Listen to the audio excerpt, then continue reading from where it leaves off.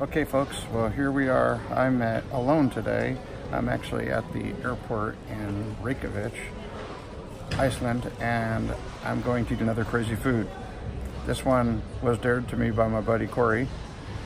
It's fermented shark fin right here in Iceland. I went to the grocery store to buy it, and I will tell you that they kind of all laughed at me and thought I was kind of crazy to be buying it. They said it's really, really bad. It has a reputation of being pretty strong smelling, which I've already smelled it and they're right. It also has a reputation of tasting very bad. So I have here some stuff ready to eat just in case it's that bad. So just to show you what it's like, it looks like, I guess, shark fin cut into little diced cubes. It has a very soft texture to it. So I'm going to try this. This one, for some reason, I'm bothered by more than any of them. So let's do it.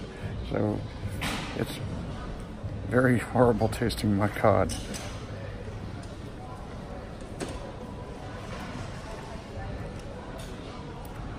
But it's not bad. Everybody says it's gonna be horrible. It's actually pretty good.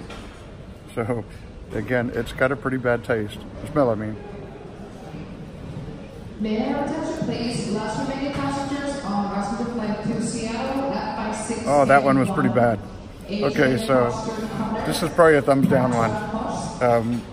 Obviously some taste better than others, but I think that counted as I tried it. So we'll see you on the next trip. I'm heading to Poland. We'll see what they have there.